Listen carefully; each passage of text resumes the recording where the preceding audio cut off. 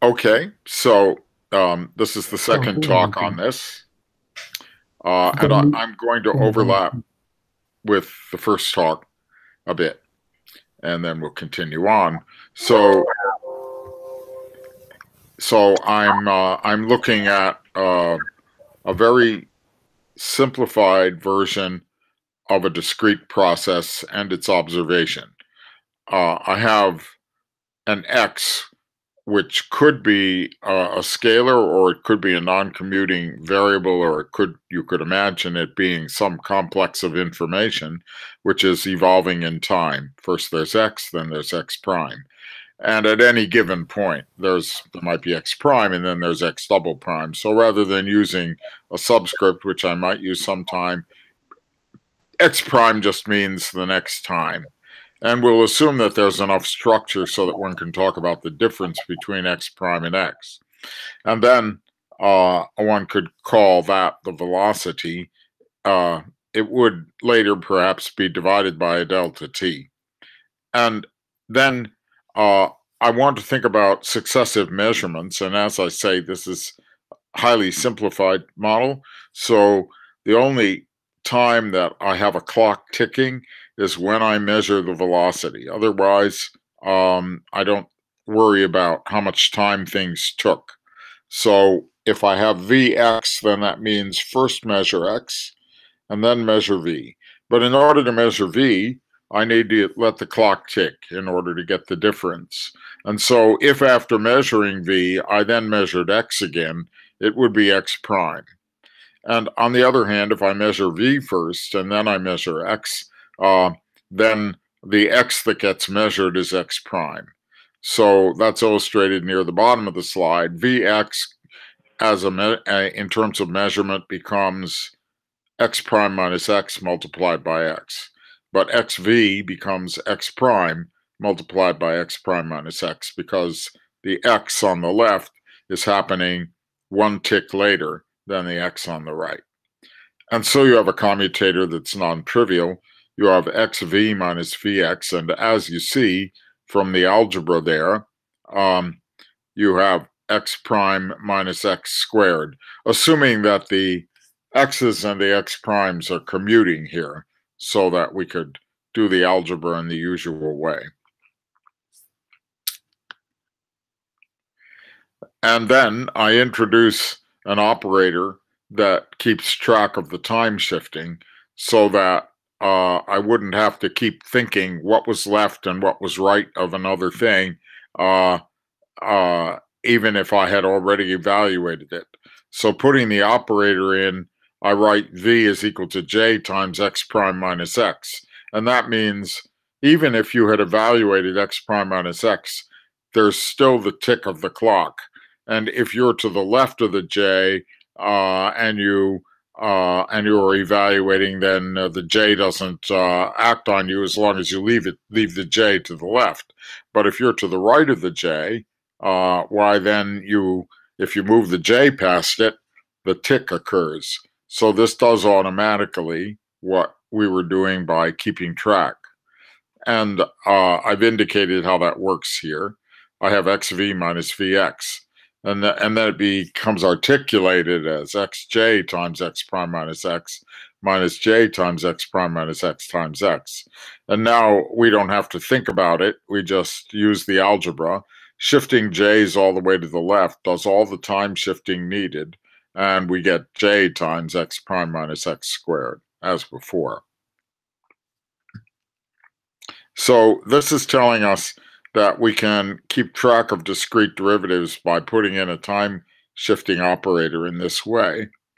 And I could think of doing this in the calculus where I have delta t's involved in the same way. X on the left, j on the left of an x, you push the x over onto the left of it, and it shifts x up by 1 delta t. And I can have a discrete derivative, which I'm calling d, by taking j and multiplying it by the usual difference quotient. But then you will notice that j times t x at t plus dt minus j times x of t, j times the difference, is the same as x of t times j minus j times x of t. It's a commutator with x. So that the difference that we have described is in fact a commutator. And that makes it work formally in the its calculus works formally like ordinary calculus. The Leibniz rule will be satisfied, by which I mean that if you take the derivative of a product, it will be the derivative of the first times the second plus the first times the derivative of the second. And when we compute the commutator, or compute the derivative, either way, you get j times delta x squared, that was the x prime minus x, divided by delta t. You still have just one delta t, but you have delta x squared. And that is interesting in its own right. And I thought I would slow down on this point a little bit. It's interesting in its own right because it says that if you were to set x delta x, x dx equal to a constant, then you're setting delta x squared over delta t equal to a constant. And then you can imagine processes that have very tiny delta x and tiny delta t, and you're trying to understand the limit of such processes where you hold delta x squared over delta t constant. And this situation is well known. It is the situation of a diffusion equation. And I thought I would remind you of that because it's interesting to see how this matter of delta x squared over delta t is coming up here, not by trying to get a limit to happen, but simply by looking at the structure of a process. Now, you will notice that if we set it equal to a constant, this is down near the bottom of the slide. If you set delta x squared over delta t equal to a constant, then that means that delta x squared is k delta t, so that delta x, the change in x at any given time, is square root of k delta t, or minus the square root of k delta t. So that process is a Brownian process. You have a constant, that's square root of k delta t, and you step either adding it or subtracting it randomly, let's say, or by some rule that you don't know. And that's your process. And that process satisfies the commutator of x with velocity is equal to a constant. I think the next slide repeats this, saying it in the previous notation. That's all. But the thing is that, as I said, you have this process where you're stepping to the right or to the left randomly, let's say, where, in other words, you don't know the rule. But nevertheless, you still get the commutator is equal to a constant. And the constant is up to the j, the square of the step length divided by the time.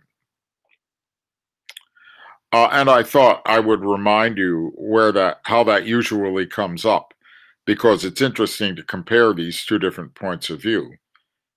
It usually comes up without thinking about non-commutative algebra by saying, well, we have a process where x at t plus the change in time, tau, is x of t plus or minus delta for some absolute value delta, some constant. And then we're interested in the probability of being at a given location x at time t plus tau, or at any given time t.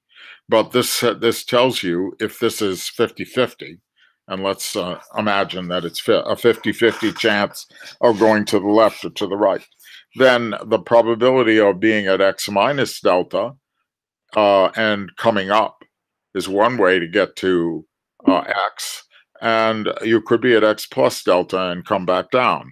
And it's 50-50, so the probability of being at x minus delta over 2 plus the probability of being at x plus delta over 2 adds up to the probability of being at x. Now you get a recursive equation there for the probability. And then you look at that and try to turn it into a differential equation. And in order to do that, you take a difference quotient for time, p at time at t plus tau minus probability at time t, divide by tau, And you see that you will get an expression in the probability of x at x minus delta, the probability at x plus delta, and the probability of sitting at x over there on the right for a given time. So the time over on the right is t, and the time over on the left involves t plus tau. And this is the discretization of a differential equation where on the left you have taken the time derivative with respect to tau, partial, and on the right you have taken the second derivative with respect to space. And you get, I see there's a misprint here. You see that in the calculation, I divided by delta squared in order to rationalize a second order quotient. And the h over there in the equation should have been a delta. So you see we get delta squared over 2 tau times the second derivative with respect to space. And so you can then say, all right, I could take a limit and get a differential equation if it were the case that delta squared over 2 tau was constant. So I imagine processes where the step length squared divided by the change in time remains the same, even though they get very small. And then I go to a diffusion equation. I get that the derivative of p with respect to t is that constant times the second derivative with respect to x squared. And that's the diffusion equation. So what we've seen is that the constant for the diffusion equation comes up here as the constant that you get when you ask the commutator to be constant. And I think that that suggests that we should look at this more carefully. And I have looked at it off and on, but I think it still requires more thought. And maybe I can come back to this sometime and talk about it further. But in any case, I think you see that it's remarkable that you get the situation of diffusion coming from just thinking about a very elementary process. And here you get the description that leads you to the differential equation if you had that situation. Let's look at another aspect of this discretization. If I were to take the time operator to be of the following form: 1 minus I over h bar times h delta t, where h is something, which you could put in for your own taste. I take a j that has this property, and I define nabla psi to be the commutator of psi with j over delta t. So that's my derivative. And now you calculate nabla psi using this time step, okay? And this time step looks like the approximation to e to the minus I over h bar h delta t, right? A well-known kind of time evolution operator. Well, in this discrete form, you do the commutator, and I've written it out. And writing it out, you now see that there's a part that's commutative because we're assuming that psi is, I'm sorry, no, never mind. I mean, psi could be non-commutative, but the point is that when you write it out, you see you get a psi times 1. Delta t commutes with everybody, and those parts cancel, and you're left only with the commutator of psi with h, minus I over h bar psi with h. And this is exactly the Heisenberg form of the Schrodinger equation. So you see how by working discretely in the sense of commutator derivatives, you can sometimes land quite precisely on what you knew about before for quantum mechanics. And that's what happens here. The H could be the Hamiltonian. You can also look directly for the Heisenberg commutator in the sense of P and Q, and we talked about this last time, so I'll skip it. And this is reviewing it again, so I'll skip that. And then I remind you that what I want to do is think more generally about that whole situation. So I'm going to just consider the mathematics for a while of derivatives represented by commutators. And then indeed you have that if you call nob sub n of f the commutator of f with n, then you have that it satisfies the Leibniz rule, and you have this paradise of formal calculus where you can play around with what are the consequences of doing derivatives with commutators. And then we talked about that, and we talked about how the Jacobi identity gives rise to thinking about curvature as commutator, and we talked about directional derivatives and curvature and the Bianchi identity, and I won't go over that again. And then we talked about setting up a non-commutative world, and a non-commutative world is then set up in the following way, in this form, that I have some commuting coordinates. This is my flat world, and I have partial derivatives with respect to those commuting coordinates, represented by other quantities that don't commute with the x's, but they delta ij them, so that the partial derivative of xi with respect to xj is delta ij. And then I have dif as the partial of f with respect to xi, which is a commutator with pi, and I have the dual, the partial of f with respect to pi, which will be the commutator of xi with f. And then with respect to those, I can add time into the brew by having a fake Hamiltonian or an unknown Hamiltonian, whose commutator with f is the derivative with respect to time of f. And then the formalism itself produces Hamilton's equations. Let's look at that again just for the heck of it.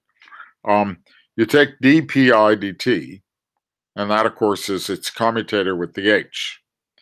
But that's minus the commutator of h with pi, but pi is doing that as a certain derivative, and it is the derivative with respect to xi, with a minus sign.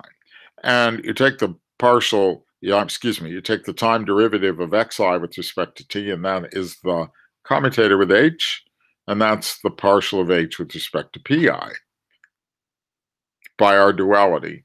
So by taking the definition of the non-commutative world in that way, Hamilton's equations of motion are part of the mathematics. And what becomes physics is the choice of the Hamiltonian. I won't recall again Hamilton's equations in classical mechanics,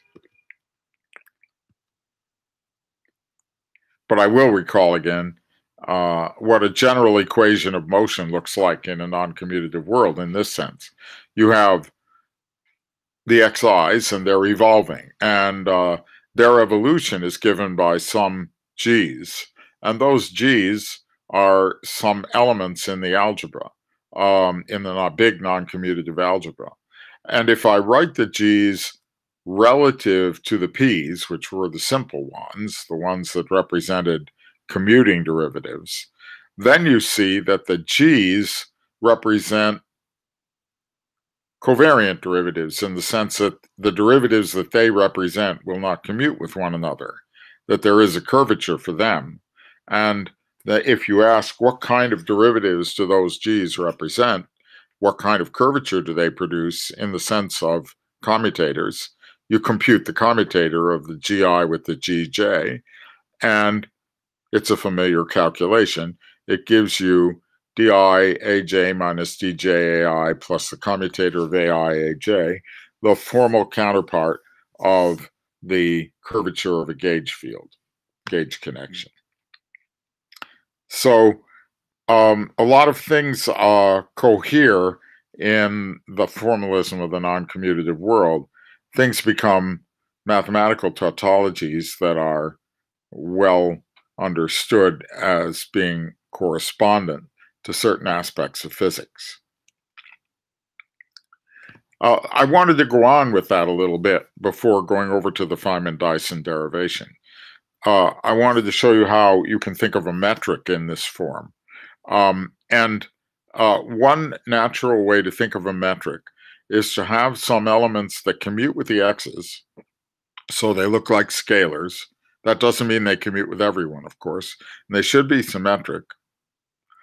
And then you will find that if you then define the h as a quadratic Hamiltonian in the non-commutative way, the usual quadratic Hamiltonian would be 1/2 Gij pi pj, if you're thinking of pi and pj as like momenta. Then I've just made a symmetrized version for non-commutative algebra here with that h, and you can calculate that the commutator of xi with xj dot is Gij, so that the metric is emerging as the way in which the velocity xj dot is non-commuting with the position. And then one can go on and look at the kind of geometry of this situation. So I won't, the slides will come to you anyway, and you don't want to be dragged through the computation, but it is amusing to watch how this works when you do it. You find that you do the commutators and apply the Jacobi identity and things simplify, and you're getting used to doing calculus in this way when you do that. So in fact, you find that the Hamiltonian h, which is giving you the time derivative of the f, obeys a constraint, which is what you would expect it to obey, namely that the derivative with respect to time of the f is given by the sum of the time derivatives of its variables multiplied by the partial derivatives of the f with respect to those variables. Notice that's what I've written. Bracket f pi is the partial derivative of f with respect to xi. So this is a familiar ordinary calculus formula, but it isn't obvious in the non-commutative world. It won't even be true in general. It is true when the Hamiltonian is quadratic. And if you turn that around, you can say, well, I would like this kind of constraint to be true in my non-commutative world. I hope it reflects physics in a way that's close to the way I usually think of calculus. In that case, you find that you're going to need a quadratic Hamiltonian. So if you think that having a quadratic Hamiltonian is part of the physics, you might think again and understand that it is in its way a consequence of asking for this constraint between the non-commutative world and the world of commuting and limitable or calculus that can be made into limits. So this then begins to lead off into a speculation that can be experimented with mathematically, that somehow asking for constraints that would be satisfied of a very ordinary kind, saying that advanced calculus equations that you like about variations of things should be still true in the non-commutative world, you find that you're constraining things in the direction of having more physics. And we would like to understand what that means, or at least see what the consequences are. You've seen one of the consequences here, the quadratic Hamiltonian. So this is a summary of what I said so far. And the xi dot equal Gij is a generalization of the Feynman-Dyson case where they got electromagnetism with a delta ij for the xj dot. We'll come back to that in a moment. I have more to say about the way the metric behaves, and I think I'll tell you just a little.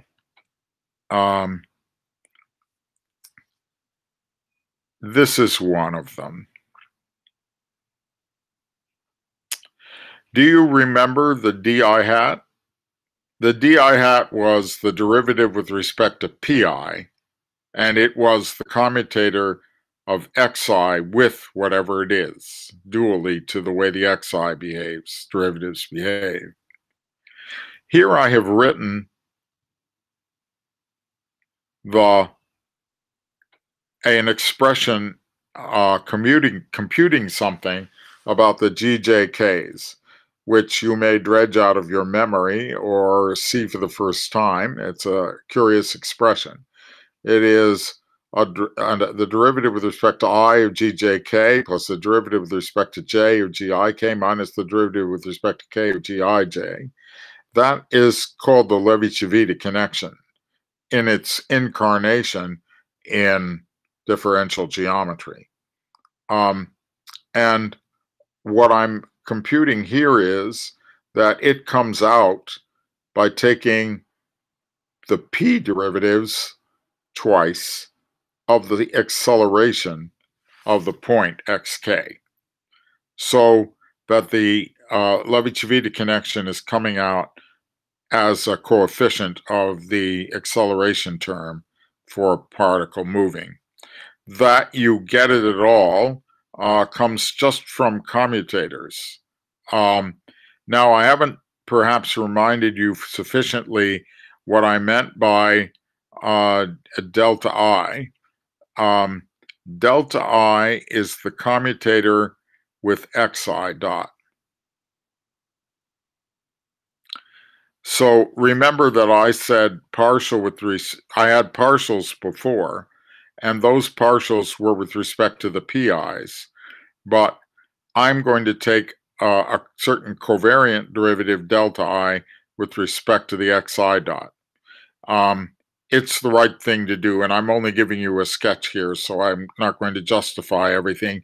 But what you see here is the sort of remarkable thing that happens in this algebra.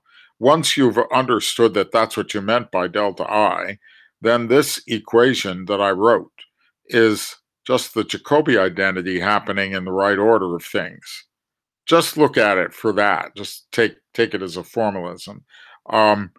You see, I'm looking in the line of calculation, and I'm going to take the I derivative of the J derivative of the xk double dot. And that means I take a commutator with xi of the commutator with respect to xj of xk double dot. And then I use the fact that I can rewrite that in terms of the g's and continue walking along, getting more commutators. And then sometimes I get a commutator in a certain order, and I can replace it by two others by using the Jacobi identity. That's all I have to work with. I use the Jacobi identity, rewrite, and then reinterpret these commutators as various kinds of derivatives, and out comes the Levi-Civita connection. Not the way you usually think of the Levi-Civita connection as appearing. And so here, certain aspects of geometry, in the sense of differential geometry, are appearing out of the algebra and the way the algebra can be used to measure how things are moving about. The general result that you get here is that the acceleration term is given by a certain scalar field, another field which is acting on velocity, which is the analog of a gauge field, and those connection terms acting on the products of velocities. So it says it's the analog of up to some perturbations given by the gauge field moving in a geodesic according to that connection. And so this also has its relatives in the usual interpretations of the way particles move under constraints in ordinary analysis of particle motion. And here it's appearing in the non-commutative calculus of commutators in these ways. So this can be thought of as another way to get at the differential geometry of motion and needs to be looked at further. All of this needs to be looked at further. And now I'm going to take a deep breath and go back to the generalized Feynman-Dyson derivation. So in a way, we start just from scratch in that I'm not using the Levi-Civita connection and I'm not using anything except the ideas that we had before. And I'm back in 3 dimensions of space variables, x1 through x3. And I'm going to have x dot, as we had it before, commutator with some h. And I'm going to define fields B and E by x dot cross x dot is B. That looks paradoxical, but since the coefficients don't necessarily commute, excuse me, commute, that is, the xi's and the xi dots do not commute. This will, and the xi dots certainly are not given to commute with one another. The B is measuring how the xi dots don't commute, as you see. And the E is the partial derivative with respect to time of x dot. And now we'll see that we're going to get into a constraint discussion about what's meant by partial derivative with respect to time of the x dot. I'm using non-commutative vector cross product, which is just the usual definition of the vector cross product, where I keep track of the order. So I have A cross B, and I have the A variables first and the B variables second. And if you were to switch them around, writing B and A, they don't necessarily commute. And I have a covariant derivative here. This is actually more general than electromagnetism. What we're looking at here is as general as the previous discussion that was giving us gauge fields when we looked at it, the way we looked at it. We have a covariant derivative of f, which is the commutator of f with xi dot. And then I'm going to define the partial derivative with respect to time of f to be equal to f dot minus the sum on I of xi dot di of f. So this is the usual calculus formula that f dot is equal to the sum on I of xi dot di of f plus the partial with respect to time of f, the usual splitting up. But it's expressed as in terms of these new derivatives, which are not commuting with one another. And that's my definition of dt of f. That's a constraint, but it's not as simple a constraint as the one I said before, because of the fact that these derivatives are not the ones in the commuting non-commutative world, the flat one. These are these covariant derivatives that have to do with the xi dots. And it is with respect to them that I define dt of f. So the derivation then is a theorem about dt of f, if you like, with this definition of it in this context. The theorem is this, that if you define B the way we defined it, you define E the way we defined it, then you will prove that x double dot is E plus x dot cross B. So this is like my formula before about x double dot, only now it's assuming the form of the usual form of acceleration for electromagnetism, splitting into E and B across product of velocity with B. And you will find that the divergence of B is 0, that that partial with respect to T of B is minus del cross E plus a non-commuting term, B cross B, and the partial with respect to T of E is equal to del cross B plus another term. So that's what we're about to do. We're going to prove these things. So We're proving all of these analog equations that look like electromagnetism but are in fact more general than electromagnetism, actually expressing some kind of gauge theory, but still more general than that, living in a non-commutative situation, from nothing other than the definition of the partial with respect to t as being this difference or tension between the time derivative of f and its expression in terms of the time derivatives of its coordinates. In order to prove it, I use a diagrammatic formalism involving the epsilon. The epsilon is a well-known little tensor involving three indices, and I write it diagrammatically as a trivalent vertex, as in the bottom of this slide, epsilon ABC. And it is the sign of the permutation ABC. So if you had 1, 2, and 3 on the bottom, it would be 1.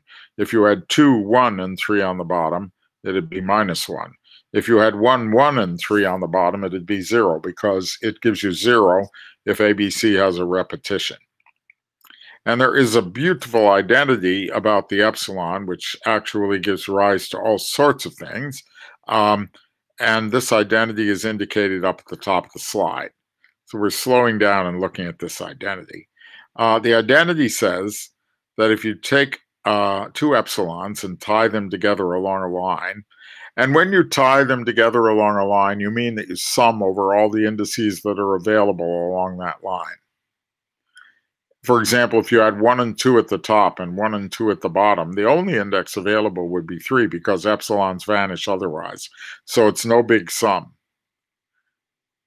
And the identity says that that will be equal to the negative of a Kronecker delta running between A and D multiplied by a Kronecker delta running between B and C plus the product of a Kronecker delta running from A to C and a Kronecker delta running from B to D.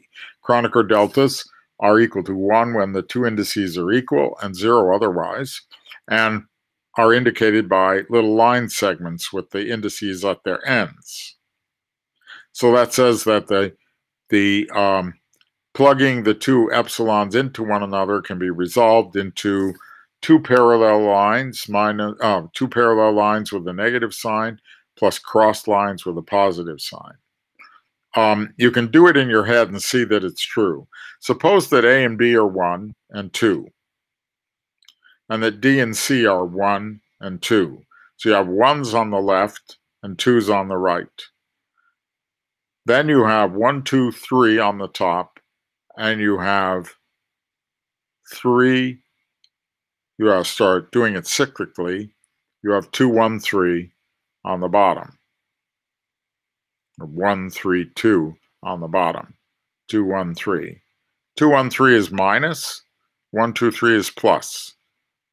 So the entire evaluation on the left of 1s on the left, 2s on the right, and a 3 in the middle is -1. But 1s on the left means that the A equals the D and the B equals the C, and you get a -1 from that parallel line. And the other way around is 0. A being 1 and C being 2, that's 0. So you see you get a -1 under those circumstances. If you were to switch the bottom indices from 1 and 2 to 2 and 1, why then you get 1 and 1. You get 1, 2, 3, and you also get 1, 2, 3 on the bottom. And the parallel lines on the left switch out because you're trying to get 1 equal to 2, which it ain't. And the crossed lines switch in because A does equal C. You have A equal 1 and C equals 1, B equals 2, and D equals 2. So you see, it's a switching identity, and it's true. I said I'm digressing for a little while to get used to the epsilons. Now I can do vector calculus or even non-commutative vector calculus using lines and connections. A vector might have an index. The index is indicated by a little line sticking down from the blob that is the vector. If I wish to take the scalar product A dot B, I write A with its line connected to B. That's the same as writing A sub I, B sub I, same index. And it means the same thing. You sum over I, A sub I, B sub I. That's a scalar product. The line, if it has no free ends, is to be summed over all its possible indices, as I said. So here's our epsilon identity, which you can think of without indices, right? Whenever you see two tied epsilons, you are allowed to replace them by smoothing them into two parallel arcs or two crossed arcs with an appropriate sign. You can also keep track of how epsilons change sign if lines cross. If you put a little twist between two lines near the epsilon, it interchanges the indices and causes it to change sign. And the cross product, well, the cross product is exactly sticking an epsilon into the indices of A and B, just as I've indicated there. A little y below A and B is the cross product of A with B. More exercises before we go into the derivation. A little vector calculus for you. A cross B dot C. There it is, a y under A and tied up into C. But you can push that diagram topologically and you get a y under B, C. And so that's equal to A dot B cross C. A cross B dot C cross D. There it is. But you see, now we have a double y, and we can parallel or cross those lines and replace by a sum. And then you see what we have. We have, in the first case, minus A dot D times B dot C. And in the second case, we have A dot C times B dot D. Assuming that the scalars commute here, that's the determinant of A dot C, A dot D, B dot C, B dot D, a very well-known formula for the dot product of two cross products. And last but not least, look at the triple cross product, A cross B cross C. Well, there again, you get a double Y, and you can split that edge into parallel and crossed, and then look at what you got, and you see you get minus A, still a vector, times B dot C, plus A dot C times B. And I won't bother you with the last line. So you can also have operators in here. You might want to work with the curl, and you would have an operator instead of an A. And everything can be worked out for advanced calculus, for vector calculus, or non-commutative vector calculus, as we're about to do, by using the diagrams for the epsilon. So here's our setup. A dot B is A connected to B with the line. A cross B has an epsilon tied into AB. The jth partial, covariant partial of F, is F commutator xj dot by definition. And now what about F dot, Fj dot, you might say? Well, this is an expression of my constraint condition. Remember, that's a definition of dt, that F dot is dtf plus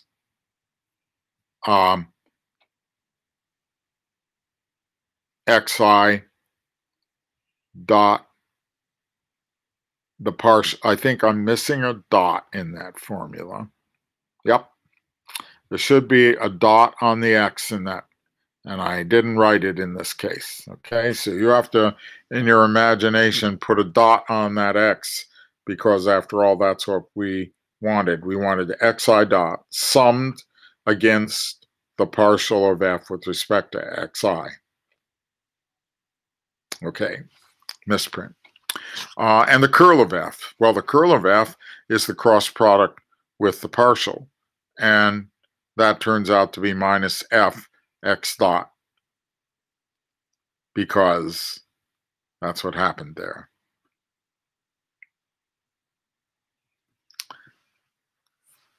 So let's begin. Here's my formula for f dot at the top of the slide without the misprint. It's written correctly. But you might want to slow down and convince yourself again that this is right.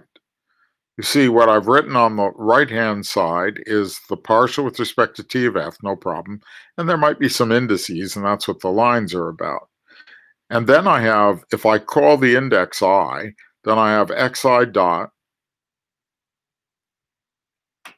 summed on I with f commutator xi dot. F commutator xi dot is the ith partial with respect to I of f in our covariant form, delta I of f, nabla I of f. So this is the advanced calculus formula.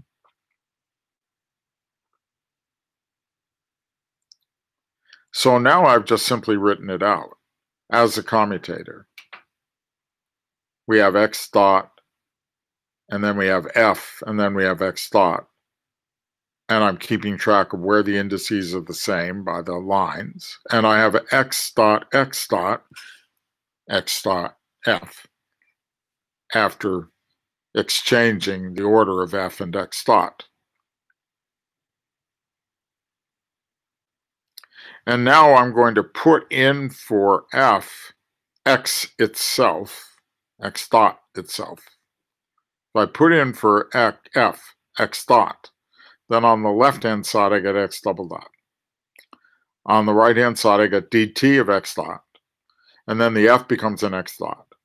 And so everybody's an x dot now.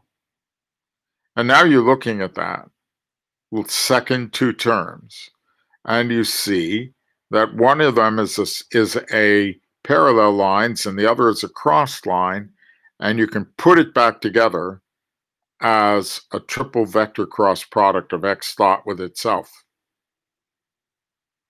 Just go from the last line back up by expanding the edge, and you end up in the previous line.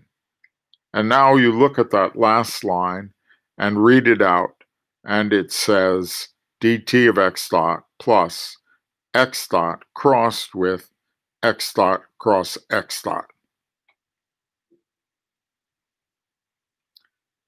And so there it is. There's the formula. There's the Lorentz formula. And if we had taken dt of x dot to be the E, and we had taken the x dot cross x dot to be the B. And so there they are.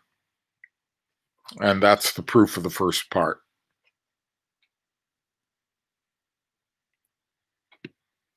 So E is dt x dot, B is x dot cross x dot, and then we have x dot is equal to E plus x dot cross B. Now what about the divergence of B? The divergence of B is the sum of delta I of B over I, and that is the sum of the commutators of B with x dot, xi dot. So it's that little diagram. And written as a commutator, that's B with a line connecting it to x dot minus x dot with a line connecting it to B. And remember what B is? B is x dot cross x dot. So I put it in. And it gives me 0. Because it doesn't matter what you do to that little y, you can push it around. And that's the divergence of B is equal to 0 in this theory.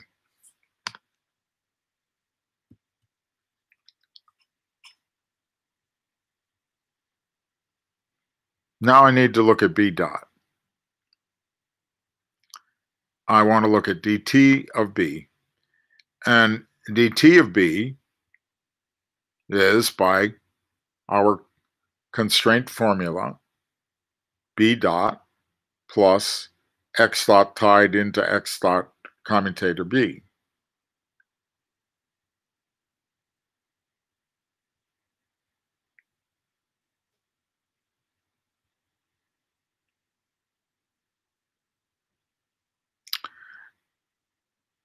And I'm going to compute it. So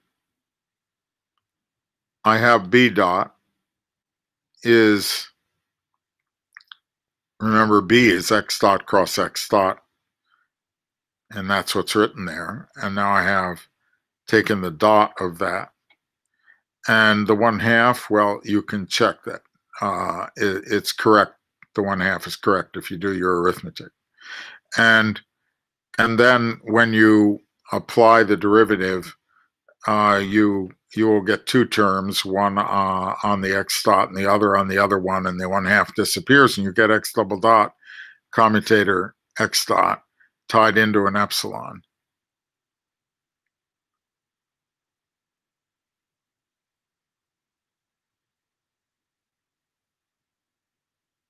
But x double dot, we already worked out what x double dot is. It's E plus x dot cross B, so I put it in. And then you see that I get minus del cross E. That's what the first term is. And the second term is just re-expressed in terms of the cross product there. So I got that far. Let's go to the next slide. Well, this is repeating where I was before, that B dot, and B dot can be expressed in terms of dTB. So B dot is dTB plus del cross E. And that's equal to what we worked out before. Sorry, this is a little hard to follow on a slide, but I'll walk through it for the sake of that.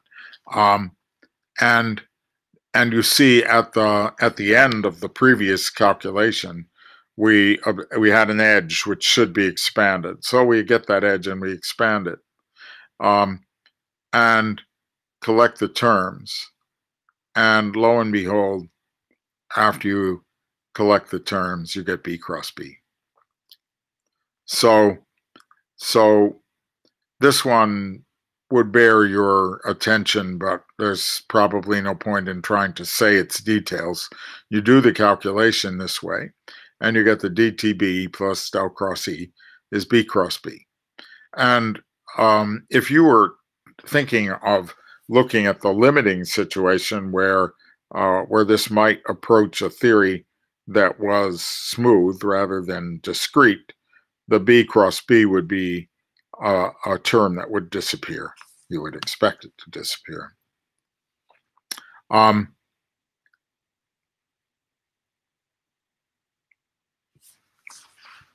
Now I'm working on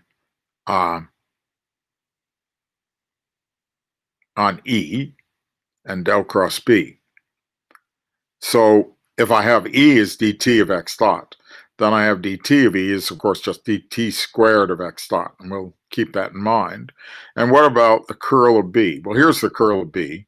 You have the d operator and the x dot cross x dot. And we expand that by the edge, and we get the d operator on the x dot and the d operator on an x dot, but there's a commutator, and we put it back together and see that, in fact, we have a commutator. And then you see that that is the same as the dot product of D with D, because you're having D operating on D itself, but summed over the I of the index of it.